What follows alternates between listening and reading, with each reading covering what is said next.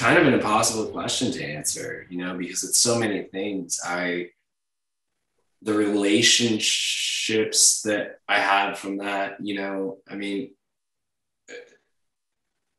like me and you, just like it's not like we talk that regularly at all, but there's something there. Like I remember when I saw you at ATX 5 years ago, I guess it might have been. We saw each other in the elevator. We both just started crying, like and holding each other in the lobby of the hotel.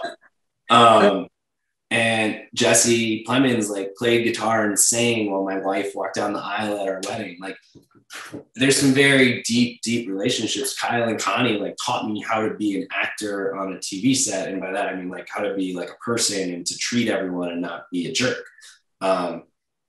So personally, it like formed me so much. And then career-wise, it's like, well, like who could have a better first job? Yeah, I think it's kind of the role of a lifetime for me because she was just an incredible person. And the grandmother-grandson relationship, to me, I think it gave the show depth that it would not have had otherwise. I still think it would have been a great show, but showing that kid love her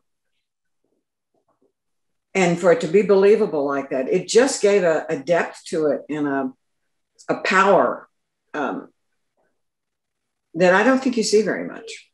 So to me, one of my granddaughter's theater class said, "What do you think you've contributed to the film industry in your career?" And I said, I don't think I've contributed anything except for the relationship between the grandson and the grandmother in Friday Night Lights. I think that was a contribution that I haven't seen before.